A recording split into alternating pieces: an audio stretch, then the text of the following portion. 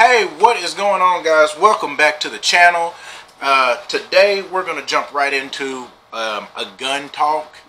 I got this idea from watching a couple other YouTube short videos and then talking to some people around, and it got me thinking about something that I've been hearing around, and I think some people have some really uneducated ideas about certain things surrounding guns. So I want to talk about that. Before I go on any further, first, you know, the guns that I have here, if you guys have never seen my channel before, seen any of my gun talk videos, they're all Glocks, okay? They're all Glocks. I don't really have a whole lot of different variations of guns. My main reason for having Glocks is because since I've been in law enforcement, of course, that's what law enforcement carry is Glocks. So that's what I buy. So with that being said, we're going to talk about what exactly makes a gun a tactical gun.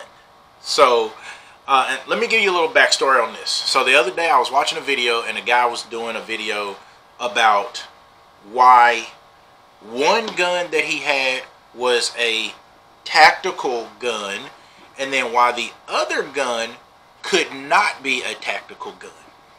And his I guess you could say everything that he was talking about was coming from an aesthetic look. You know, what characteristics on the gun did he see that made that gun a tactical gun versus the other gun that he had. I'll try to find that video again if I can, to make sure I let you guys know what the guns were that he had in his video. Or maybe I can try to link the video in the description section, or try to put one of the little cards up here, so that way you guys can click on the video and you'll be able to know what I'm talking about. So first of all, here's what we're going to do. So right here is my Glock 27. This is a Gen 4 Glock 27 chambered in .40 caliber. Right here is my Gen 4 Glock 22, also chambered in .40 caliber. And then the newest one to the family is my Glock 17 Gen 5, you know, chambered in 9mm. Reason I did that was because I was wanting to put a red dot on this gun, but the problem that I ran into was I couldn't find any stores, or at least law enforcement stores, that was selling the Gen 5 22 with the MOS cut. So I would either have to send this slide off to get it milled so I could put a red dot on there, or I could buy a new slide, which cost about the same as buying a brand new gun. So I just decided I'm just going to buy me the Gen 5 Glock 17 with the MOS on it, and that was the option I went with. Okay, so here we go. We're going to get into this. So, as y'all can all see, that slides are locked to the rear, no magazine, gun's empty. And then my Glock 27 also slides locked to the rear, no magazine, so it is empty. Now, this is the TLR6 laser light combo. Probably the only reason I put that on there is to have a flashlight on the gun. I just have a strong belief that if your gun allows a light to be mounted onto it, you should do that. Mainly because it gives you that option. If you're in a low light condition, you're able to still have both hands on the gun while still being able to utilize a flashlight, versus you having to carry an extra flashlight on you and then trying to do the different carry techniques. Now, with that being said, you still need to carry a handheld flashlight, so that way if you're doing something that does not require you to have your gun out of your holster, you're not using the flashlight on your gun and you're pointing your gun in directions that you don't need to. So always have a handheld flashlight, but I also think that having a flashlight mounted onto your guns is always a good thing. Now, when I bought this gun, at the time I was carrying this gun as my duty weapon, And so I wanted to carry this one as my backup gun because the Glock 22 magazines will fit into this Glock 27. You will hear most people try to say that because this is the subcompact, this is not a tactical gun. It can't be a tactical gun. In fact, you can't even use this as a duty gun. I say to that, it's a preference, basically. I don't think there is a such thing as a tactical gun versus a non-tactical gun. Here's the reason why I'm saying that. Depending on your department policies for the individual departments, if you're talking law enforcement, some departments for their detectives, they have discretion on which gun they carry on them. Most detectives will carry the full-size pistol that's issued to them by the department. However, if you take a subcompact to the range and you qualify with it, you can carry that as your duty gun. You might have to adhere to some kind of round limit. Not saying that you're limited to so many rounds, but you have to carry so many rounds in that gun. So with my Glock 27 here, I can buy the Glock 23 mags, which will give me a round count of 13 rounds in the magazine. So I could have a 13 plus 1 if I put one in the chamber, but that at least gives me 13 rounds to carry on the gun. Of course, you would have to buy the sleeve extender to put onto your magazine so you'll get a full grip. Or if you buy the extended magazines for the Glock 27, that gives you about another 2-3 rounds and gives you that full grip without having to put that sleeve on there. But if you take this gun to the range and qualify with it, you can carry this as your primary duty weapon. Now, where you run into not really issues, but some things you would have to remember, if you are a detective and your department has a part-time SWAT team, most of the SWAT teams will run the full-size guns. So you still have to carry that full-size gun in your kit. But for your everyday carry, some detectives, they still wear suits, so they don't want a really big, bulky gun. They usually go with the subcompacts. Again, that's a preference for that detective, and if his department allows that. Now, the reason I said I don't think, or I don't believe there is a tactical gun. So again, in the video, one of the things that the guy in the video pointed out was the fact that the gun, one of his guns, had the Picatinny rail that allowed you to mount a flashlight or lasers or whatever. Yes, that's what it was intended for you to mount those things, but again, that was with the intentions of being able to take a flashlight. About to say this one don't work. That rail gives you that option of having a flashlight going from your hand now to your gun, so you still have positive grip and control on your gun while still being able to manipulate a flashlight in a low light situation. Same thing here with my Glock 17. I can take my Streamlight flashlight off, and then if I did decide to take my red dot off of there, I would still have just a regular old plain Jane Glock 17 that I could still, and please note people, your special ops guys rarely have flashlights mounted on their pistols. Reason being, if they do, it's because mission dictate that they need a flashlight, therefore they will mount a flashlight. But most of the times your special ops guys, they're running night vision, so they don't carry flashlights on every one of their guns. So they might not have a flashlight mounted to their pistol because they're running night vision, so they don't need a flashlight. A lot of them don't run the red dots because they have trained so heavily with iron sights. They are very proficient. I will say beyond proficient. They are experts with their pistols with just the iron sights.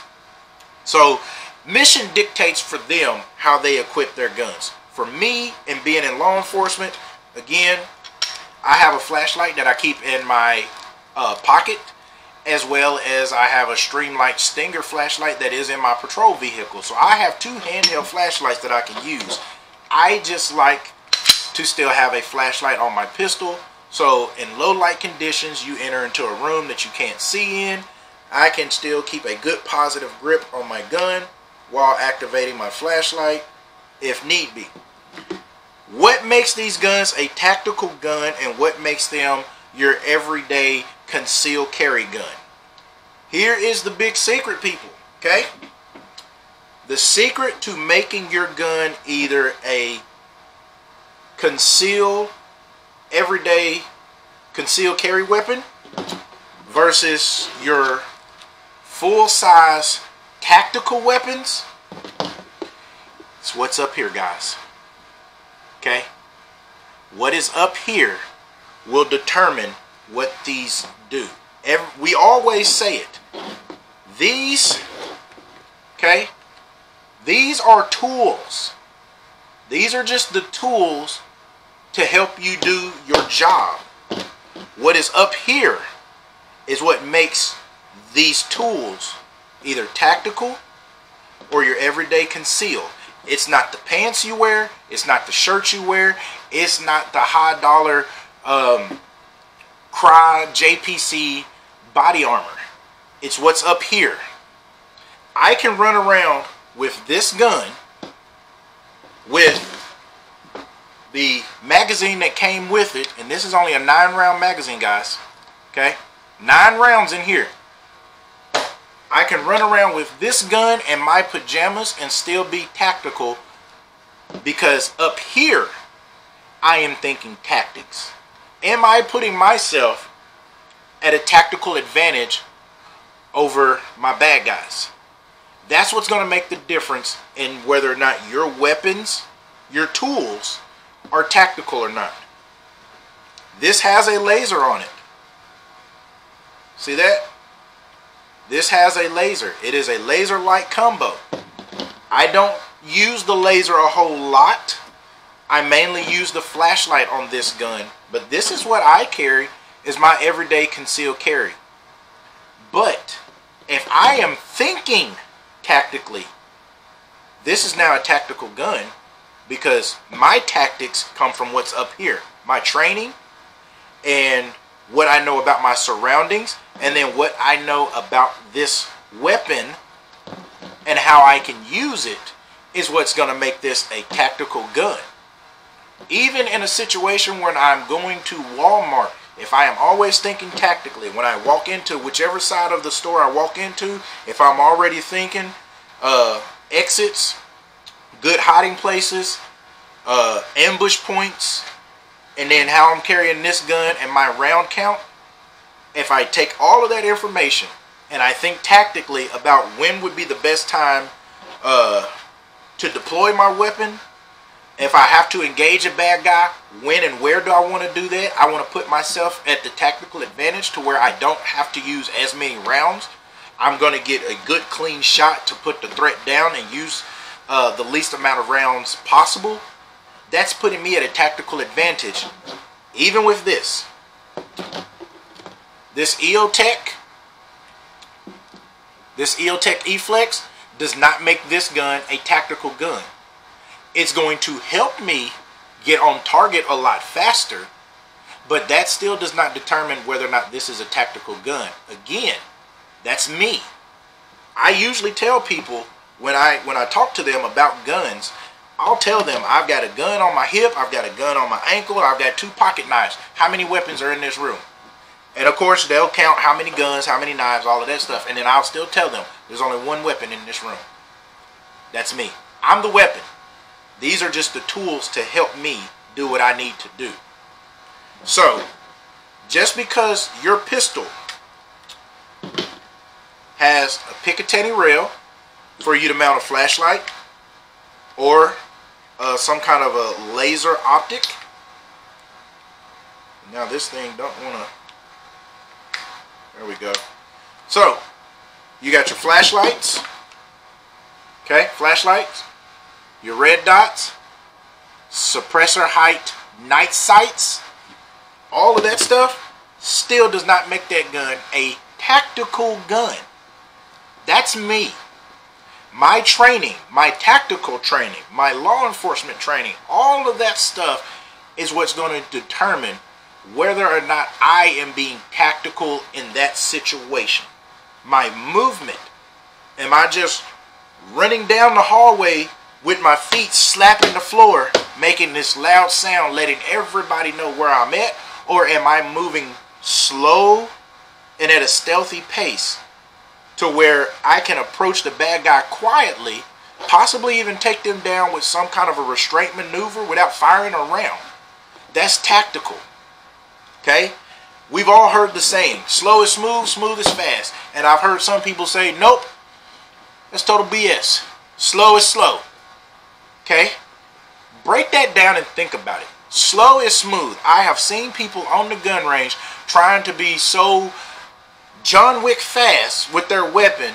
They look like Paul Blart about to pass out. Because they're trying to fight to get their gun out of the holster because they don't know their equipment. If they slow things down, make everything a nice, fluid, smooth motion, and then you work from that and build up your speed. Now, you're moving slow, but you're moving smooth. And then you'll start to realize that because you're not fighting your equipment, you're actually moving a lot faster than what you think. So, yes, slow is smooth. Smooth is fast. That means if you're moving slow, you're moving smooth. And once you can start moving very smooth with your equipment and how it's set up, you're going to be moving fast. This stuff right here, slow is smooth, smooth is fast. That could also translate to how do you walk? If you're walking at a stealthy pace, it might look like you're moving slow, but you're not drawing attention to yourself. And it's allowing you to move at a fast pace without drawing attention, which means you're moving fast. I've done some training where the instructors were saying, don't get ahead of yourself. And I thought, man, was I moving too fast? Was I running through this? What was going on? I asked some of the other guys in the class, and they were like, nah, man, you weren't running, you weren't moving fast, but you were just moving at a very consistent pace, and it was very smooth. To me, it looked like I ran through the whole exercise. But to everybody else, they said it was just a very smooth, consistent pace. So in translation, I was moving fast, but I made it look good. Okay? I'm not trying to pat myself here. I'm just saying, if you are moving tactically at a nice, smooth pace, you'll actually move a lot faster than what you think. You might even think you're moving too fast when you're really not. You're actually going at a slow pace, but it's so smooth that it looks fast. That's what tactics is. That's what being tactical is. Being tactical is not having the Streamlight flashlight, the EOTech red dot with suppressor height sights, and then you got the tricked out triggers and all of that stuff. That's not making your gun tactical. That's just making your gun expensive. And if you don't know how to shoot the thing, you've got an expensive gun. You didn't invest time in the one important thing, which was you and your skills. Okay? So, I'm sorry that I had to do this to y'all. There it is. I don't think that there is anything or one particular thing that really says your gun is a tactical gun or not. This gun does not have a Picatinny rail. It is too small. However, this light attaches to the trigger guard. So, according to that other guy's video, that because the gun that he referenced in his video had a Picatinny rail and you were able to attach a flashlight and or laser, that's what made it a tactical gun. I have been able to attach a flashlight and laser to a gun that does not have a Picatinny rail. So does this still qualify as a tactical gun? Something to think about. Y'all drop a comment down there and let me know how you feel about that one. But again, guys and girls, I do not want to count out the ladies if there are ladies that watch this channel. Just because your gun has certain features, suppressor height sights, you have a Picatinny rail so you can attach flashlights and lasers, whether you send it off to get get it milled out so you can attach a red dot, or your gun already comes that way, none of those things really make your gun tactical. It is your training and your skills that will determine if your weapon is a tactical gun or not. One of my favorite shows that I like to watch is SEAL Team. There's a particular scene, there's actually a couple of scenes that I'm going to reference right here. One of the scenes where actor David Boreanaz, who plays Jason Hayes, who's team leader of SEAL Team Bravo Team, and I'm trying to think of what his name is. It's Neil Brown, I believe, who plays Ray Perry. They're at the gun range.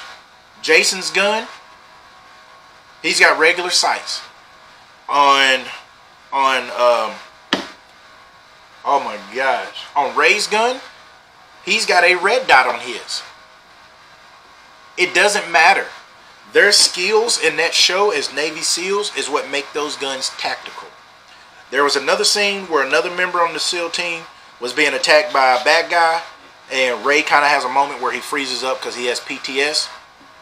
And Sonny Quinn, who is played by actor, I can't think of his name, but his character, Sonny, has to take the headshot on that bad guy to save their other team member. He draws his pistol and takes a shot, and I believe he had the Glock 19X.